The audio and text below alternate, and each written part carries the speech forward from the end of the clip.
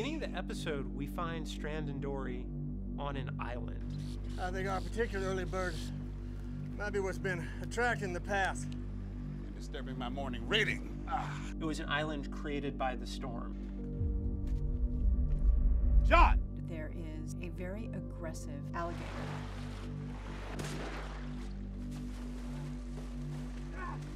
It makes it impossible for them to get off the island. If you get as far as the car, I'll be impressed. John misses his girl, so he's doing everything he can to get off of it. Why are you still hopeful that this girl's gonna be out there that you want? This was a favor. Found that in my shirt pocket the day the storm hit. Road flooded and we washed up here. Little things like this make you want to keep fighting. Having hope can work out because he and June found their way back to each other.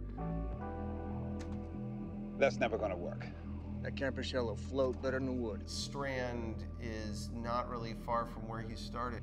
And I assume you want me to retrieve said camper shell. He's given up, and even the world has said, maybe you shouldn't have left your mansion. The only reason I can't do it myself is on account of what you and your friends did to me. Huh. Dorie is convinced that he needs to get it down, and that will be their salvation. Now if you just release the latches, gravity will do the rest. I know what I'm doing, John. Strand sees there's something else in the truck. A bottle of scotch. And not just any scotch, Lagavulin.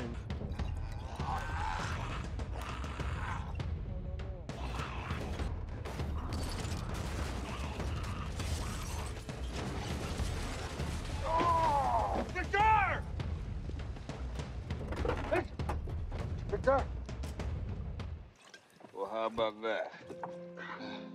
Madison and Strand shared a drink in a hotel minibar, and it was some Lagavulin. You almost got yourself killed back there. But I didn't. Strand's negativity kind of beats him down after a while. You're just upset because you don't want to lose your distraction. No, I'm upset because you almost killed yourself so you could tie one on. John Dorie has been working on Victor Strand's hopeful sense of being. You always drank, even before? He's lost the fractured family that he was a part of. I drink to forget. Forget what? That I don't have anyone to drink with anymore. Dorie instills some hope in Strand, and he's not going to leave him on that island. Strand takes that in and believes in this moment in John Dorie.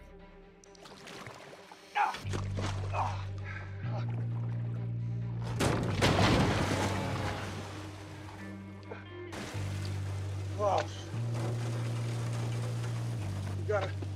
We got about a minute tops. Victor Strand, he loses his faith in the middle right before the possibility of them getting across or not. You can't fight when you're dead, John. It didn't work. But it could work! Oh, yeah? You're gonna swim across fast enough? You can't even row a boat.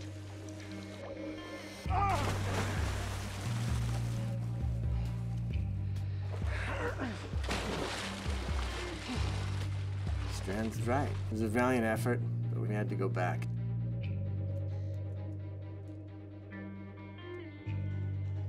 Ultimately, when he's unable to do that, he's broken.